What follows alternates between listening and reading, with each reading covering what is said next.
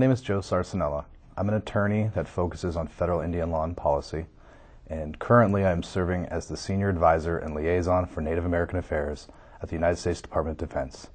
Thank you for joining us for this training on sacred sites, and hopefully by the end of this training you will have all the knowledge that you will need to be prepared in the field. Let's begin. Native American Sacred Sites in the Federal Government, a training for federal employees and contract staff developed under the Sacred Sites Memorandum of Understanding. Authority of Training.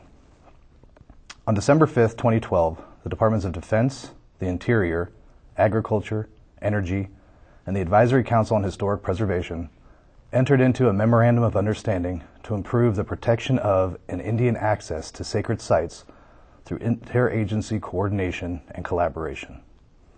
The following training was developed under the MOU in coordination with subject matter experts from across the federal government, Indian country, and academia, and tribal advocacy groups.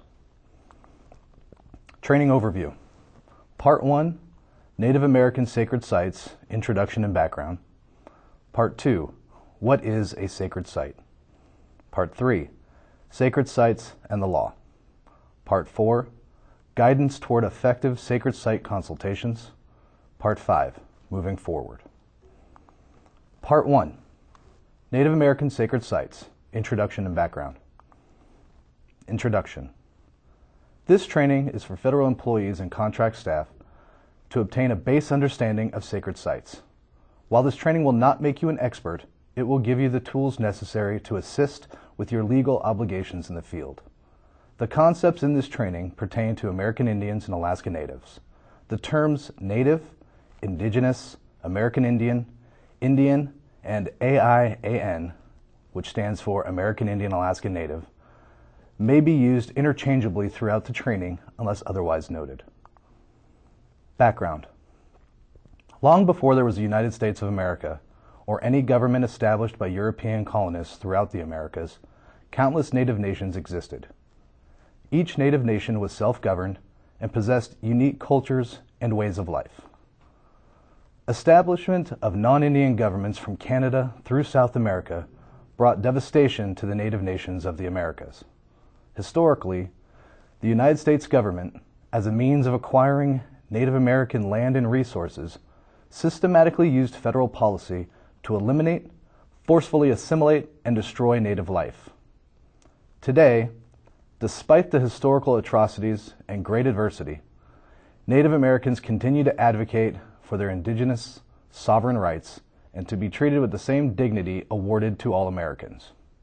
As the federal government's policies towards Native Americans matures, federal actions are being taken to redress detrimental historic policies still adversely impacting Indian country. One major area where the federal government has taken action is the protection of Native American sacred sites, places, and landscapes on federally managed property and assuring Native American access. Such measures are positive steps in helping to heal over 200 years of detrimental federal Indian policy. It can be difficult to understand the integral connection between specific land and survival of an entire culture. Many people are familiar with the major world religions. If a church, mosque, temple, or place of worship is tragically destroyed, one may continue to pray or congregate. The building, the structure, the place does not define the practitioner's ability to exercise their beliefs. That is not always true for Native Americans. For Native American nations, many religious, spiritual, medicinal, and cultural practices are linked to a very specific geographical location. If that specific sacred site, place, and/or landscape no longer existed or was inaccessible to Native people, those specific religions, spiritual, medicinal, and cultural practices would no longer survive. The cultural practice may be defined by the place. There is no ability to practice their culture elsewhere. Simply another part of our native population's culture is lost. Protection of these lands is necessary for the survival of America's unique indigenous histories, cultures, and religions. Native American history is the first history of the United States and is an integral part of the collective American heritage. Part 2. What is a sacred site? This section offers an overview of what is a sacred site, differing definitions, and touches upon the complexity of the subject matter. Definition difficulties. Sacred site is a term that is often used in the legal and regulatory world, meaning a very specific and defined geographic location that is of cultural significance to an Indian tribe. This is an incomplete definition of sacred sites in real life. Throughout this training, you will see the term sacred site, sacred places, and sacred landscape, often interchangeably. To many tribal nations, the terms sacred place or sacred landscape are preferred because they do not limit the geographic boundary of the sacred land being discussed. This is an example. A burial ground is a sacred site. The hill where the burial ground is located is a sacred place, and the mountain range that the hill is part of is a sacred landscape, all of which are independently sacred and integrally connected to each other as a whole. This is just an example to illustrate concepts and not an actual rule. Sacred sites are often associated with a specific location with a larger traditional cultural landscapes or large geographic landscapes. Sacred places are particular sites, areas, and/or landscapes possessing one or more attributes that distinguish them as extraordinary or significant, usually in a religious or spiritual sense. Sacred cultural landscapes are geographic areas that have special meaning for people that have a long-standing or historical association, relationship with a particular region. How a particular tribe defines a sacred site, place, or landscape can vary. A site of awe, mystery, power, fascination, attraction, oneness, danger, healing, ritual, identity, revelation, transformation, history, and/or tragedy are all ways that a tribe may define a sacred site, or sacred place, or a sacred landscape. Examples. Land can be sacred. Soils, plants, rocks, dunes, hills, mountains, caves, volcanoes, forests, prairies, deserts, even animal impacts. Water can be sacred. Ocean and freshwater, coral reefs, islands, estuaries, mangroves, shores, beaches, marshes, spits, seagrass beds, sea arches, tides, waves, lakes, swamps, rivers, and other bodies of water. The sky can be sacred. Celestial events, star constellations, sunrise and sunset, moon phases. Humans. Ceremonial places involving man-made features such as petroglyphs, pictographs, burial sites, structures, rock cairns, rock alignments, rock shelters, trails, wells, and sites used for ceremonial purposes such as religious practices, collecting areas for plants or wildlife, celestial observations or markers, traditional cultural places, properties, and other items specific to an area. View sheds can be sacred. Areas that require unobstructed views of particular areas or events, such as a sunrise, star constellations, or moon phases. Tectonic activity, places that may be alive and dynamic, not static. They actively come into existence through naturally occurring phenomena, such as volcanoes, earthquakes. Places associated with all of these can be sacred places. Further understanding. For many Native American sacred sites, places, and landscapes often are not only geological, biological, cultural, geographical, pre- and post-contact, but may also be religious and spiritual. Some of these places may attract pilgrims and tourists because they are universally seen as unique, places such as Niagara Falls. It is not uncommon that individuals from many different tribal, ecological, cultural, religious, and national backgrounds may independently view the same place as sacred, such as the Grand Canyon. A particular sacred landscape may encompass many independent sacred sites and natural phenomenon, all of which are integrally connected parts of the same entire sacred landscape.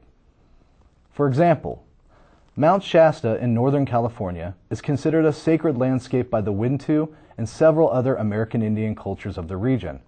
However, each individual waterfall, spring, cave, or meadow that comprise Mount Shasta have independent sacredness, but are all still interconnected part of the whole sacred landscape.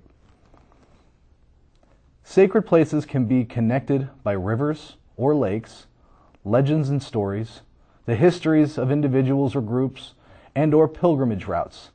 For example, the Zuni Salt Lake in New Mexico.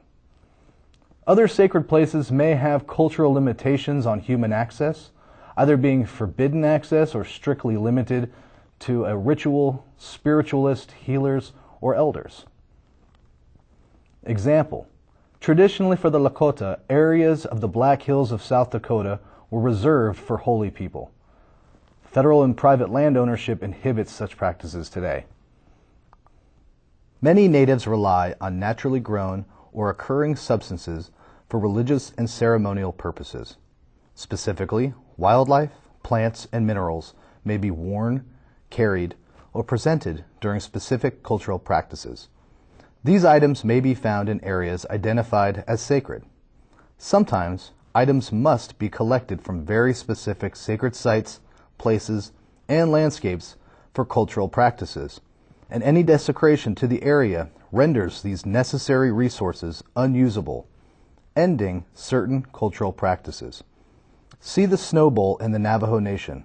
The tribe views the permittee actions as desecration. The federal government and the courts disagree. Native American concepts. Multiple tribes may hold the same land as sacred for similar or different reasons. Physical evidence of use may or may not be present at such places.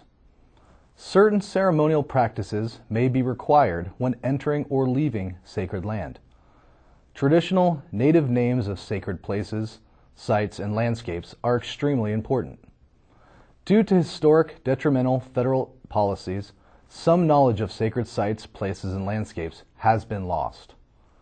Sacred sites, places, and landscapes need to be considered from native perspectives, including locations, resources, etc., all of which may be less obvious or discoverable by non-native methods of identification. Sacred sites, places, and landscapes encompass more than archaeological or historic sites. They can be natural sites, where no physical evidence of their importance is obvious and may be ceremonial. Through archival, ethnographic, or ethnohistorical research, including oral and traditional histories, some sacred places and ceremonial practices are being revived by tribes. Great care must be taken to identify and describe sacred sites, places, and landscapes, often through special methods of documentation by traditional practitioners or elders. Summary. Sacred sites, places, and landscapes go by many different names, may include any aspect of the natural world, and are integral parts of native cultures. Evidence of human activity at a sacred area may or may not be present.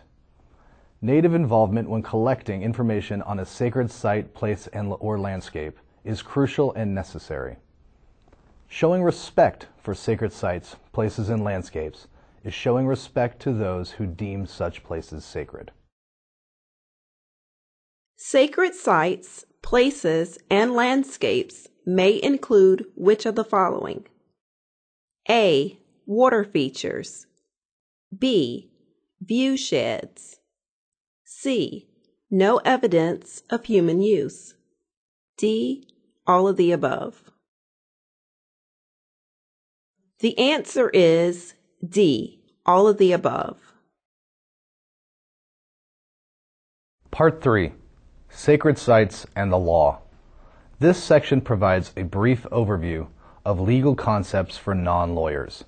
Please share and discuss the entire training with your legal counsel. Origins of the trust responsibility. The Federal Trust Responsibility, or Doctrine, is a core concept of federal Indian law.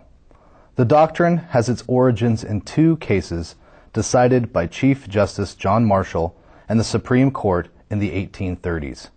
Together, with Johnson v. McIntosh, decided in 1823, these cases make up what is commonly referred to in Indian law as the Marshall Trilogy. In 1831, the Supreme Court first suggested the existence of a trust relationship between the United States and American Indians in Cherokee Nation versus Georgia. Cherokee Nation presented a constitutional challenge to Georgia's attempt to extend its state laws to residents of the Cherokee Reservation. The Cherokee brought the case directly to the Supreme Court, relying on the court's original jurisdiction over cases between a state and a foreign nation. Chief Justice Marshall's majority opinion concluded that the Cherokee did not constitute a foreign nation.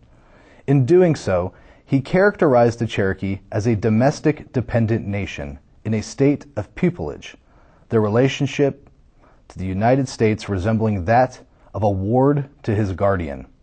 Thus, the tribe was out of court.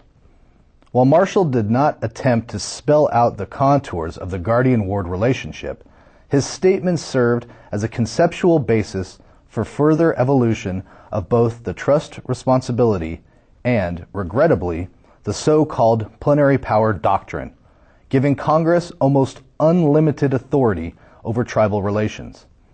Thus, some 50 years later, drawing on this rather paternalistic language, the Supreme Court upheld both the Major Crimes Act and the General Allotment or Dawes Act, with devastating effects on both tribal sovereignty and tribal control over its lands.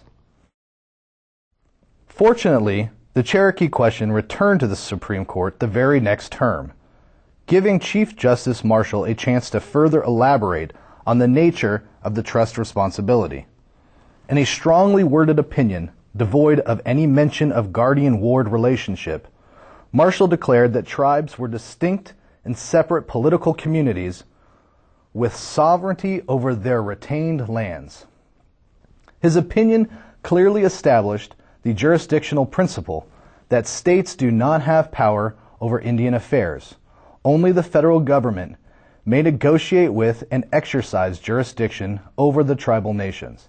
And perhaps, most importantly, in the context of protection for sacred sites, Marshall declared that in return for the tribes ceding vast amounts of land to the United States, the federal government obligated itself to protect the tribes from encroachment by the states and white settlers.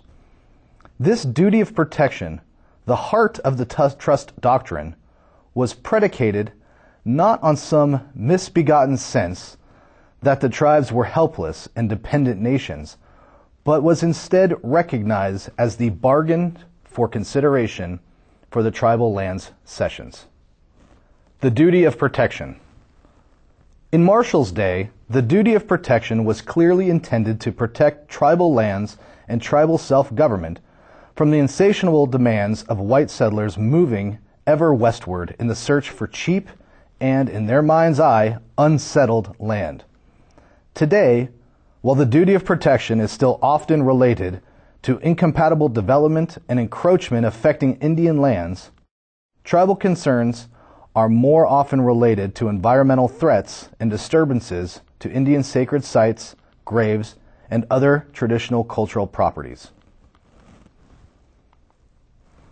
Satisfying the trust responsibility.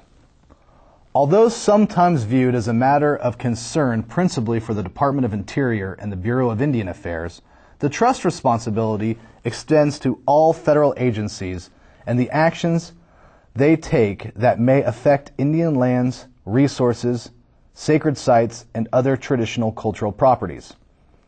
Current law provides that while the trust responsibility constitutes a moral obligation of general applicability, it is enforceable only to the extent it is embodied in a specific legal requirement. As a consequence, the trust responsibility typically may be satisfied by agency compliance with laws of general application. That said, Where agency officials have discretion in the administration of federal programs, the courts have regularly upheld the trust responsibility as a source of authority for federal action benefiting tribes.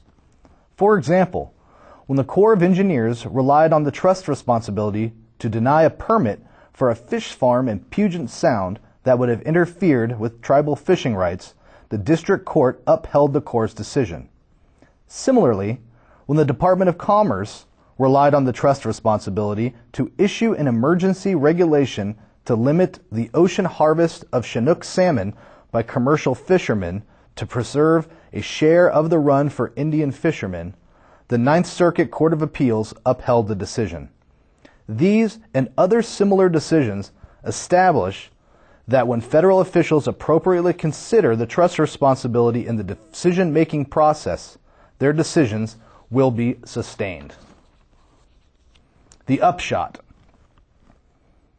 The trust responsibility represents the duty the United States owes the tribes as particular compensation for the vast amount of land the tribes surrendered.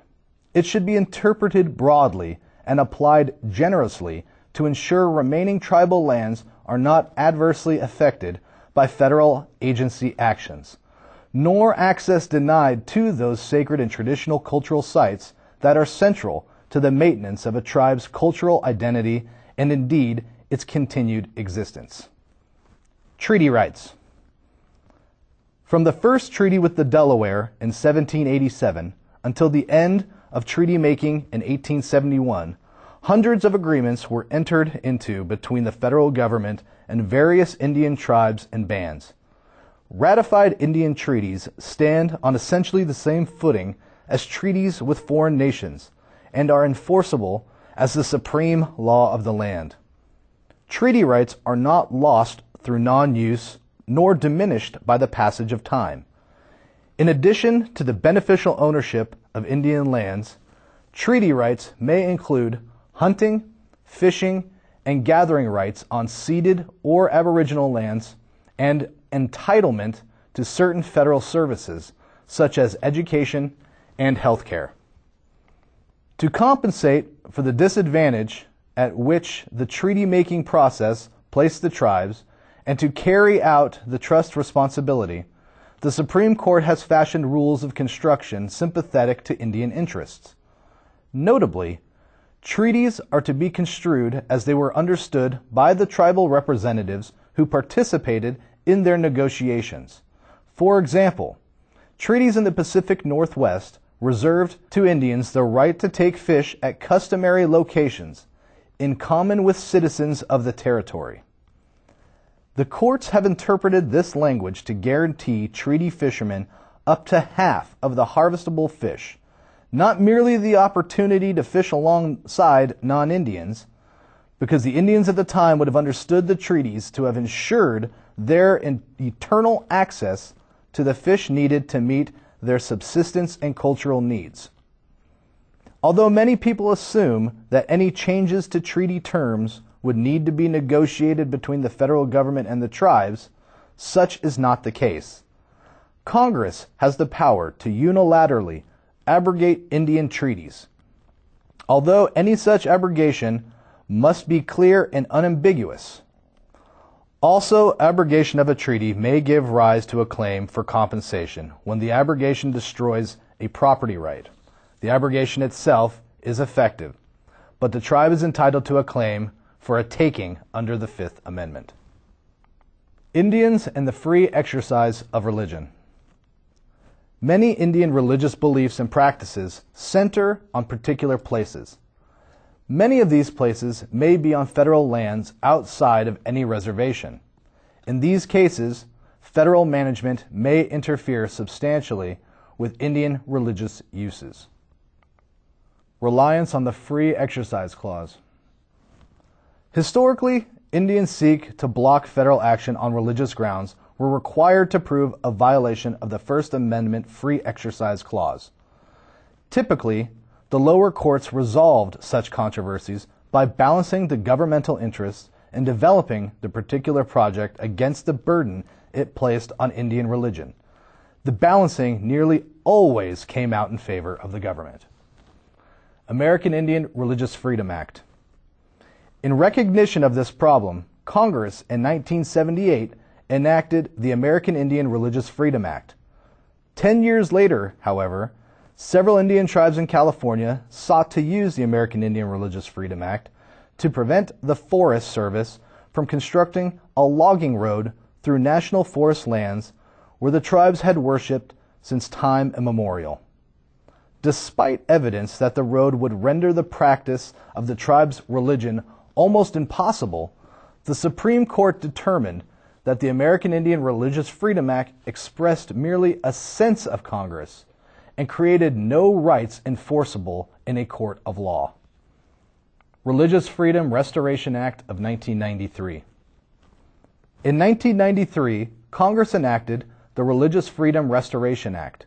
Not focused exclusively on Indians, this act prohibits the federal government from substantially burdening a person's exercise of religion unless it can show that the burden furthers a compelling governmental interest and is the least restrictive means of furthering that interest. But when the Navajo Nation and several other tribes attempted to use the Religious Freedom Restoration Act to block a ski resort located on the sacred San Francisco Peaks from using treated sewage effluent to make artificial snow, the Ninth Circuit ruled that the use was not a substantial burden on the tribe's religious freedom.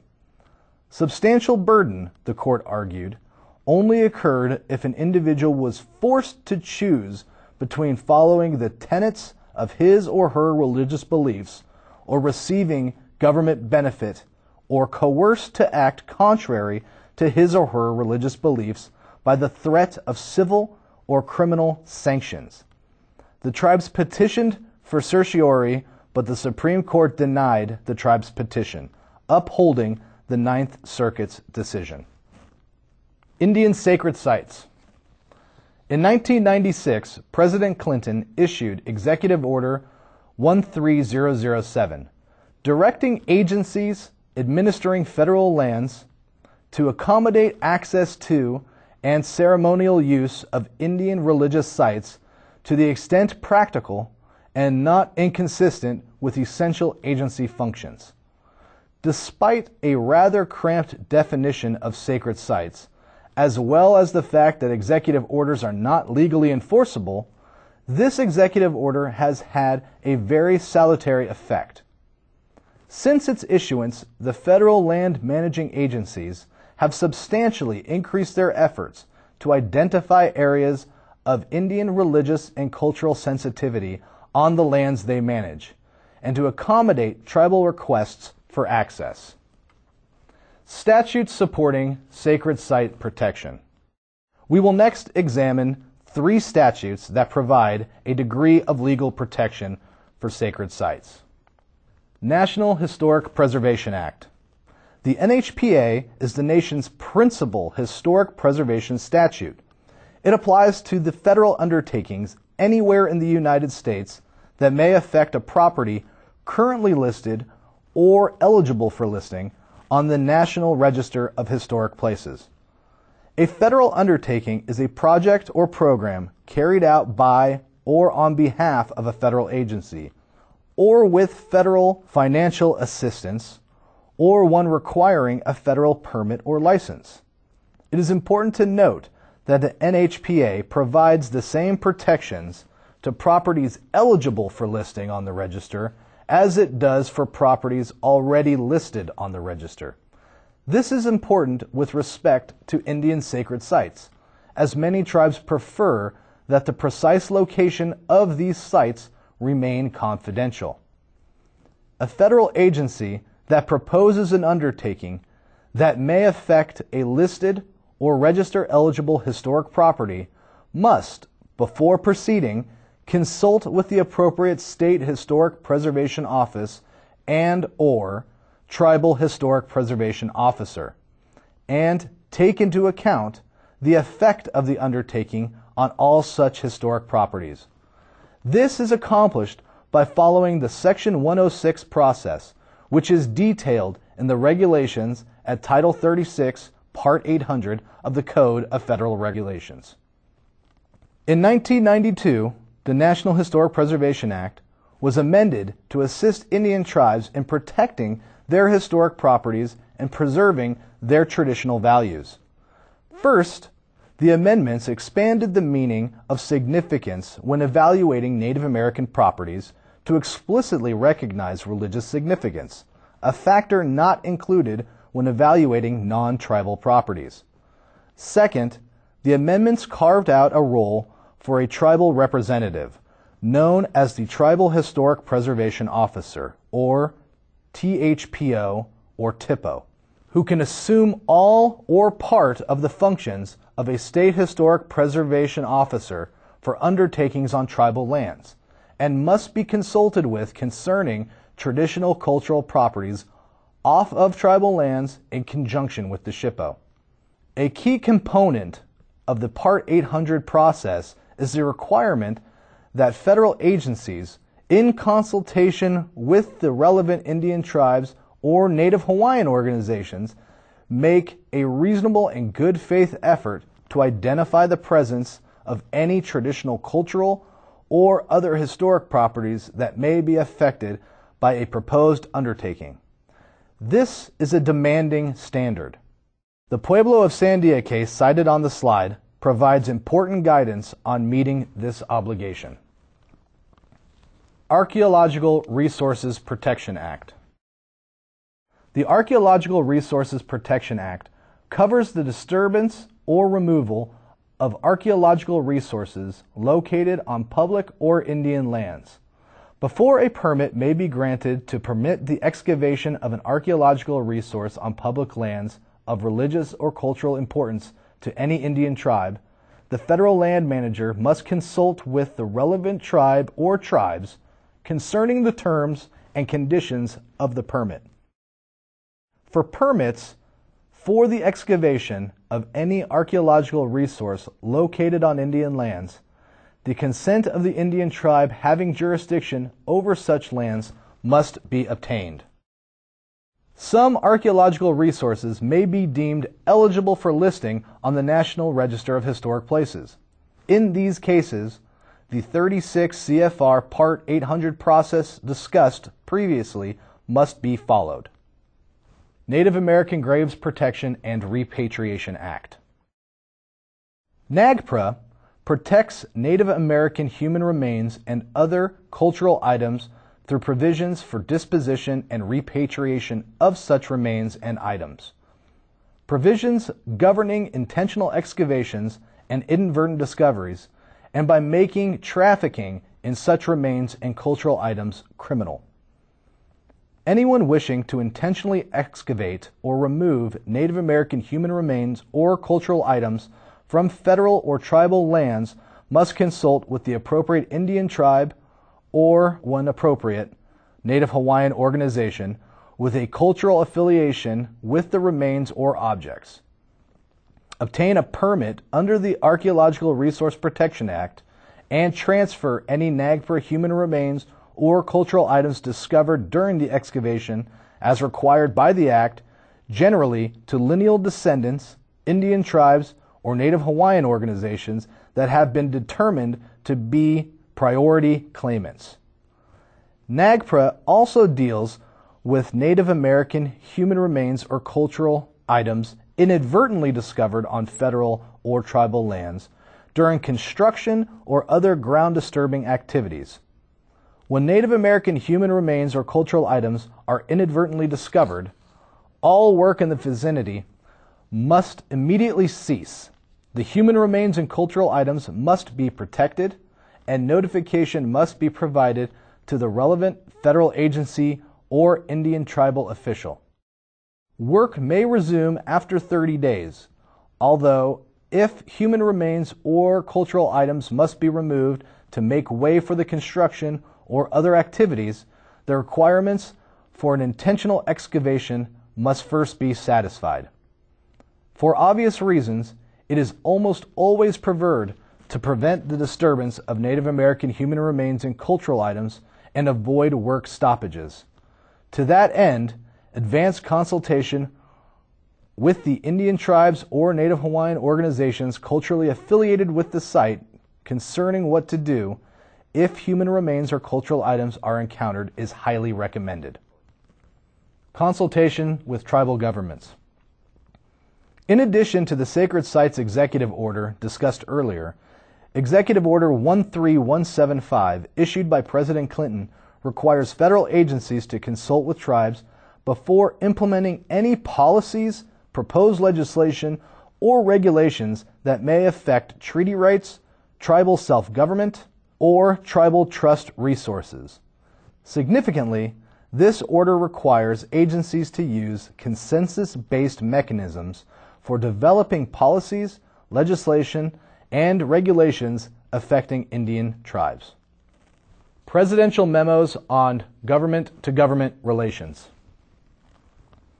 Presidents Clinton, Bush, and Obama have each acknowledged the unique legal and political relationship between the United States and the Indian tribes, and each has directed federal agencies to engage in good faith and meaningful consultation before taking actions that may have a substantial effect on tribal rights and resources. Farm Bill 2008. In the 2008 Farm Bill, Congress enacted legislation to strengthen support for the policy of the United States of protecting and preserving the traditional, cultural, and ceremonial rights and practices of Native American tribes. The statute included language permitting reburial of human remains and cultural items on National Forest Service land, temporary closure of portions of national forests for tribal, traditional, cultural, and religious purposes, tribal use free of charge of trees, parts of trees, or forest products from national forest land for traditional, cultural purposes, and protection of the confidentiality of certain culturally sensitive information from disclosure under the Freedom of Information Act. The United Nations Declaration on the Rights of Indigenous People, UNDRIP. The UNDRIP.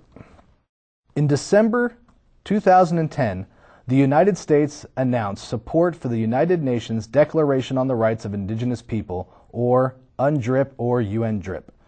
In announcing support, President Obama stated, "The aspirations it affirms, including respect for the institutions and rich cultures of Native people, are ones we must always seek to fulfill. What matters far more than any resolution or declaration are actions to match those words." The UNDRIP is a non-binding. It creates no new rights under U.S. or international law, nor is it a statement of current international law. Its articles address, among other matters, the rights of indigenous peoples to maintain their customs, religious traditions, cultures, and ceremonies, to participate in decision-making on matters that may affect their rights, and to maintain spiritual connections to traditionally occupied lands. Importance of the Declaration. Although the UNDRIP is currently only aspirational, it serves as a powerful affirmation of Indian rights and adds a new dimension to federal-tribal relations. It remains to be seen whether the document will inspire changes in the United States' current policies affecting indigenous peoples, but the UNDRIP clearly establishes an agenda of important issues in Indian country, warranting increased consultation between the United States and its Indian nations. Summary. Continued access to sacred sites is critically important if Indian tribes are to maintain their cultural identity. The federal government plays a central role in protecting these sites, both through its scrupulous compliance with the statutes and executive orders discussed in this part, and by acknowledging the duty of protection, the federal trust responsibility, that was promised as consideration for the land ceded to the United States by the Indian tribes. As the eminent Supreme Court Justice Hugo Black once ardently stated in reference to an Indian treaty violation, "Great nations, like great men, should keep their word." Which of the following is true regarding the federal trust responsibility? A. It was established by the Supreme Court under the Marshall Trilogy. B. It requires acting in the best interest of tribes. C. It is an independent basis for federal action benefiting tribes. D. All of the above. The correct answer is D. All of the above. Part 4. Guidance for effective sacred place consultations. This section offers guidance for working with tribes and is presented from tribal viewpoints. Please explore links to case studies provided throughout this section. General considerations for effective consultations. Tribes may have rules or protocols for sharing information about locations, meanings, and oral histories of sacred sites, places, and landscapes. Rules or protocols may also dictate when, where, and with whom a sacred site, place, or landscape may be discussed. Many tribes cannot discuss a sacred site, place, or landscape during certain times of the day, night, or year. For example, a place used only for fall ceremonies that cannot be discussed during other seasons of the year. Protection of sacred sites, places, and landscapes can only occur through ongoing, meaningful, and respectful consultation with tribal governments and their appropriate and knowledgeable native practitioners and elders. For example, for some tribes, only specific people are allowed to interpret a sacred site, place, and landscape and speak on behalf of the place. During government-to-government consultation, ask who the appropriate and knowledgeable individuals are for consultation regarding a specific sacred site, place, and landscape. Native place names of sacred sites, places, and landscapes should be used and respected at all times. Many natives consider burial areas sacred and feel the ancestor spirits are still present at these places. Such topics deserve special consideration, sensitivity, and respect. Below are consultation guidelines for the 106 process, but they are beneficial examples for other consultation purposes. Best practices communication. Initiate and maintain ongoing communication with tribes with historic and/or contemporary ties to the federal land base. Communication should continue outside of formal consultations, in addition to during the consultation process. Regular ongoing communication will build trust, confidence, and will foster positive relationships and partnerships with tribes. Engage intertribal or regional tribal associations if possible and appropriate. Remember, the federal government forcibly removed many tribes from their ancestral homelands, and some of those tribes have settled halfway across the country. It is necessary to know what tribes have an ancestral tie to any specific area of land, so they may be formally engaged in any consultation. Some tribes have historic ties to lands far removed from their current land base and need to be consulted with regarding sacred sites, places, and landscapes in their original territory. For example, the Ocmulgee Mounds in Georgia are sacred to the Muskogee Creek Nation, now in Oklahoma, following forced removal in the 1830s. The mounds are protected in part as the Ocmulgee National Monument under National Park Service jurisdiction. Involve tribes in every stage of sacred places protection, from planning through implementation, and shared information, data, and relevant files during the earliest consultation phase. Develop agreements regarding general locations and concerns of sacred sites, places, and landscapes. Incorporate shared information, agreed to by all parties, into meaningful National Register determinations of eligibility. Reach and implement terms of agreements, memorandums of agreement, MOA, memorandums of understanding, MOU, etc., as quickly as possible. Discuss planned administrative conveyances of land and recommendations for congressional conveyance of land. For example, Secretary of the Interior conveyed into trust 120 acres of Bear Butte, South Dakota, to the Cheyenne and Arapaho tribes in 1979 for the use by all tribes with cultural relationships to the site.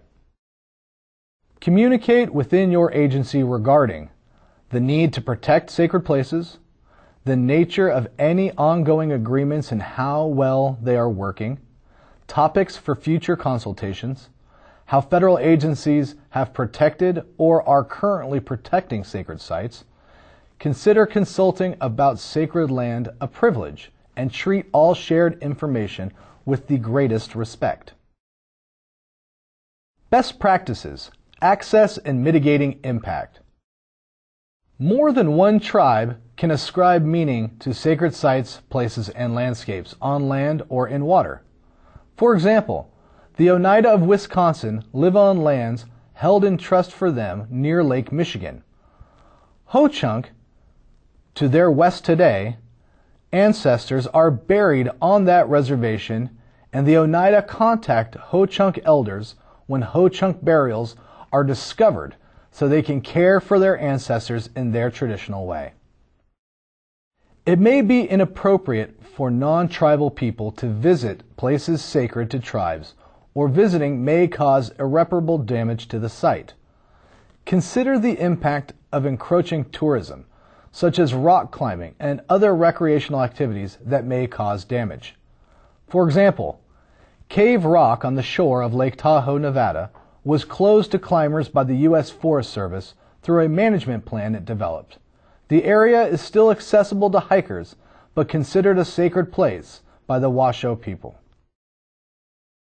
Consider treaty and/or court-affirmed management and use of sacred sites, places, and landscape, and develop plans to allow access routes to remain as unencumbered as possible, with agreements regarding route maintenance. For example, in the Pacific Northwest, treaty rights exist to fish, gather, hunt for ceremonial, commercial, and subsistence purposes at tribes' usual and accustomed places in the Pacific Northwest and Columbia River. Another example, in the Great Lakes, similar treaty rights exist on tribes' ceded lands in the Great Lakes states. Develop use agreements with tribes for sacred sites, places, and landscapes used to gather traditional products, plants, and animals, and agreements for co-management and joint stewardship of sacred land. For example, Cacha-Catuay Tent Rocks National Monument in New Mexico is co-managed by the Bureau of Land Management and Ococha de Pueblo. The agreement includes closures without notice by the Pueblo, non-disclosure of private information regarding specific religious or cultural places, and other items that can be used as model terms of agreements. Best practices, maintaining confidentiality. Create inventories of sacred sites, places, and landscapes on federal land. Inventories should not be considered final and may be expanded by either federal agencies or tribes. Develop buffer zones around sacred sites, places, and landscapes that will be avoided in planning and all stages of projects, and protect locations from inadvertent impacts. For example, the BLM and traditional religious leaders devised the inkblot system for the California Desert Plan. An inked shape designates a sensitive area without disclosing the exact location of the sacred place. Ink-blotted areas are non-development or non-encroachment areas. Consult with tribes regarding closures and to develop alternative marker systems that indicate off-limit areas. For example, federal agencies can use a range of signage when tribes require closure for stewardship, ceremonial, or observational purposes. Military installations often protect sites by making them off-limits. One form of alternative marker system is to incorporate protected sites into military exercises while keeping them off-limits. Fully consider direct, indirect, and cumulative impacts to sacred sites, places, and landscapes during environmental remediation activities. Adopt the principle that sacred is sacred and that sacredness is determined by tribes. Important practices to avoid. The following is a list of practices that should be avoided in the field of sacred sites. Requesting exact information about sacred sites, places, and landscapes when locations are not already public. Creating public maps or other locational indicators outlining sacred sites, places, and landscapes. Requiring tribes to document or detail how places, ceremonies, events, or activities are sacred. Repeated requests for similar information. Granting use permits to or entering into agreements with non-native persons or entities without consultation with tribes or over their objections. Delegating consultation responsibility to archaeological consultants. Consultation is a federal government-to-government responsibility and should not be contracted out. Relying on non-tribal subject matter experts over tribal experts. Non-tribal experts may dismiss sacred landscape features as non-Indian. Discussions and processes that attempt to characterize entire classes or types of sites and sacred sites, places, and landscapes. For example, all cairns in New England are stone piles made by colonial farmers is not a true statement. Take all possible steps to avoid litigation with tribes over protecting sacred sites, places, and landscapes. Tribes across the country claim the primary factors leading to litigation over sacred places is federal agency lack of respect, recognition, and/or consultation. For example, San Francisco Peaks or Arizona Snow Bowl was a controversial case. Tribes lost their battle to prevent spraying of treated sewage for snowmaking on a sacred mountain. This is an example of how difficult such cases can be. The federal government and the courts believe this case was properly decided.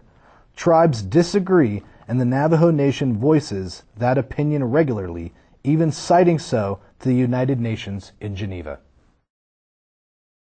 Structures from the colonial or post-colonial period, such as a Christian mission or church, can be just as sacred to Native Americans as a 10,000-year-old archaeological site.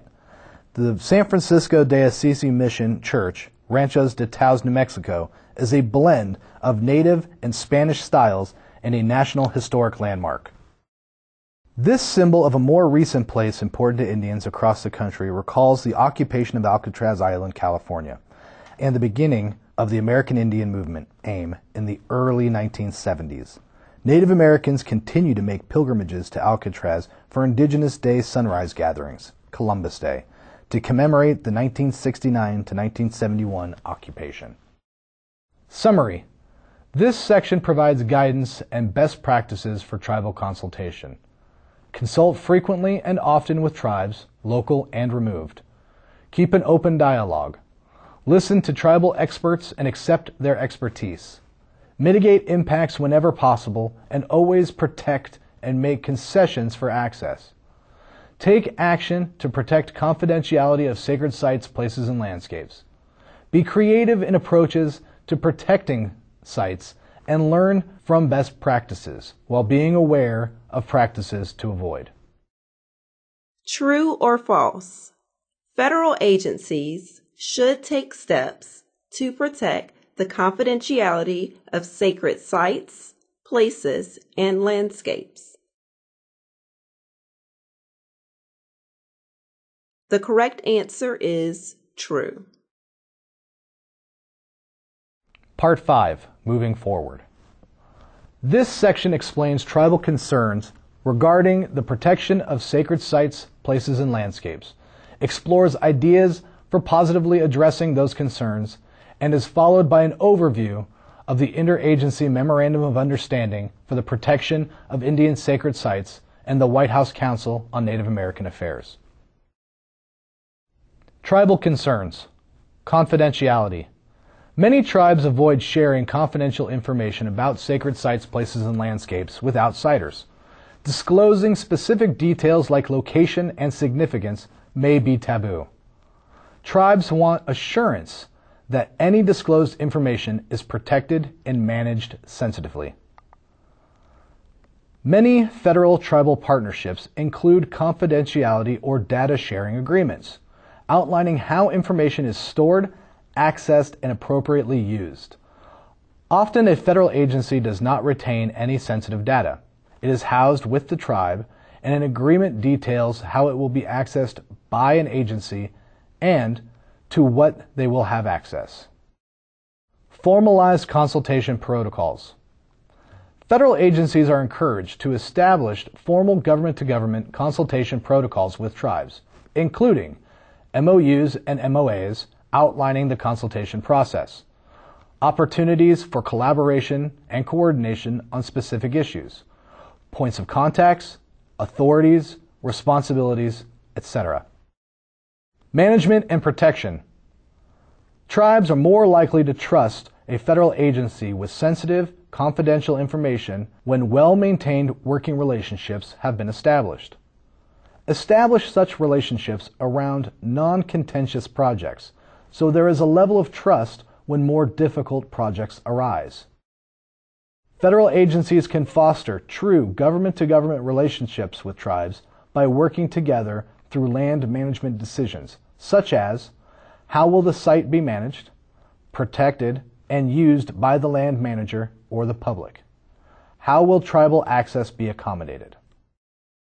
Most tribal federal agency interactions can be detailed in a formalized agreement that outlines specific procedures for tribal access and use, uses by federal agencies that do not conflict with tribal use, dispute resolution processes, and any pertinent federal laws, rules, regulations, and jurisdictions. Develop a consultation protocol in accordance with Executive Order 13175. Although federal agency-specific consultation guidance may exist, a federal agency should conduct outreach to tribal governments to see how they want to be consulted. Some tribes have their own consultation protocols, and a federal agency should be accommodating to their process. A tribe may identify key policymakers and staff to consult with, and the federal agency should do the same. Federal agency tracking system for consultation should be in place and reported annually. A federal agency must ensure a reasonable and good faith effort to consult with tribes. Agencies and tribes should document the consultation processes. If more than one federal agency is involved, it is imperative for interagency communication and coordination. Tribes should create a written record of interactions in the event consultation fails and issues are elevated to a higher level, including litigation. All consultations should be reported annually as part of the OMB Annual Report on Executive Order 13175. Consultation processes and tribal policies. Ask a tribe if it has a tribal policy on sacred sites, places, and landscapes, or any other applicable laws or policies. Ask for a copy for your records and reference. Know this policy when consulting with the tribe and try to apply the policy into land management decisions if possible.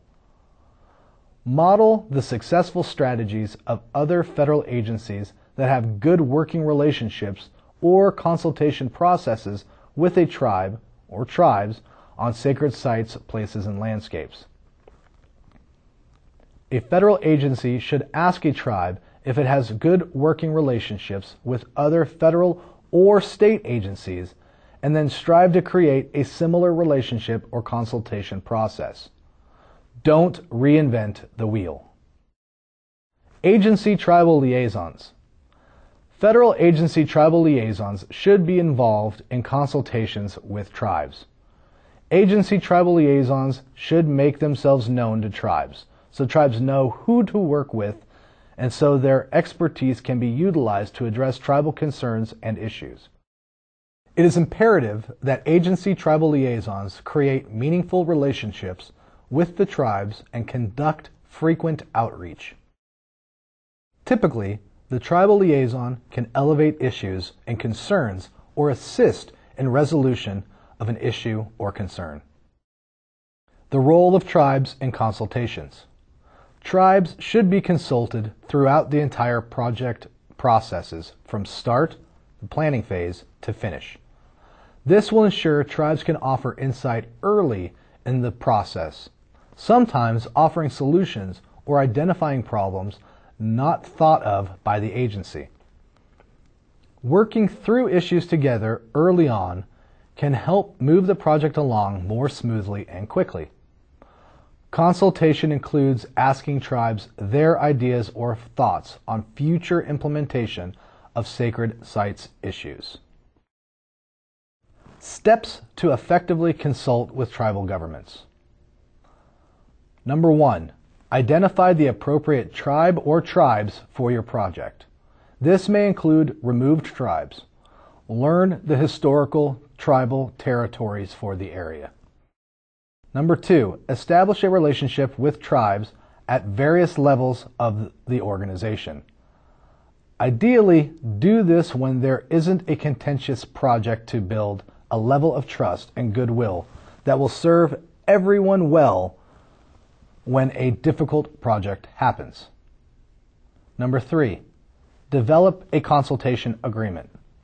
Number 4, develop a data sharing agreement. Number 5, identify funding for tribes to inventory sacred sites, places, and landscapes if a land managing agency is involved. Do not assume that tribes have this data available or in a form that the agency can use. If an inventory is proactive, the agency can make better management decisions to protect sites, rather than finding out about the site after a project is proposed. Number 6, change the conversation. Tribes want federal agencies to understand and support why tribes find these places important. MOU for the protection of Indian sacred sites. There is an ongoing dialogue and awareness within the federal government regarding sacred sites, places, and landscapes. The 2012 Sacred Sites MOU was created to formalize interagency collaboration and communication between the U.S. Departments of Defense, Interior, Agriculture, Energy, and the Advisory Council on Historic Preservation. The goal is to establish federal standards for guidance, public education, and outreach, confidentiality, management practices, federal protections, interagency collaborations, and tribal consultation for the protection, management, and stewardship of sacred land. Working together and learning from each other is the best way to successfully implement the goals of the MOU. The White House Council on Native American Affairs. Established by President Obama in 2013 to ensure the federal government engages in true and lasting government-to-government relationships with federally recognized tribes in a more coordinated and effective manner. This includes fulfillment of trust responsibilities, protecting tribal lands, environments, and natural resources, and promoting respect for tribal cultures. The council membership includes the Secretary of Interior, who is the chair, along with the heads of executive departments, agencies, and offices. They meet 3 times a year with additional meetings and invitees as determined by the chair. All products developed under the Sacred Sites MOU are formally adopted by the White House Council on Native American Affairs. The Council's mission and function is to make policy recommendations to the President, coordinate the United States government's engagement with tribal governments and their communities, coordinate a more effective and efficient process for tribal consultation as set forth in Executive Order 13175, and organize White House Tribal Nations Conference each year. Tribes should be able to advocate for their sacred sites, places, and landscapes to the Council, including suggesting policy recommendations and improvements to tribal consultation. Tribes may also address issues they are having with federal agencies at the regional offices and/or headquarters. Summary. This section explored some major concerns of tribes regarding the protection of sacred sites, places, and landscapes, and tribal interests in those places. It then examined ideas for moving forward positively in addressing these concerns and interests. This was followed by an overview of the Interagency Sacred Sites MOU and the White House Council on Native American Affairs. Federal agencies should do which of the following when working with tribal governments? A. Formalize consultation protocol agreements with tribes. B. Ensure tribes have access to sacred sites. C.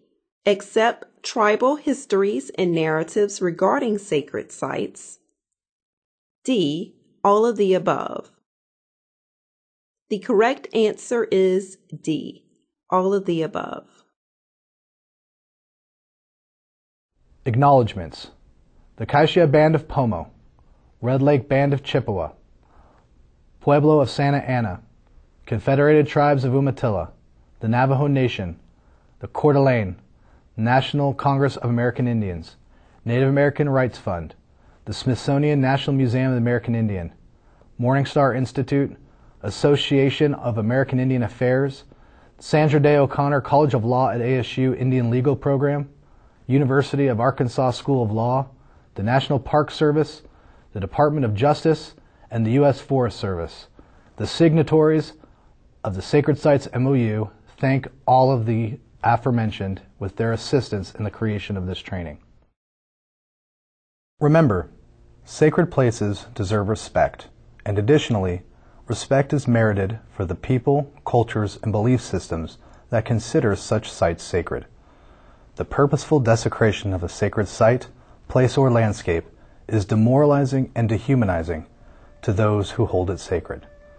I thank you very much for joining me today for this training. Please remember to print out these slides and keep it as a reference. Have a wonderful day.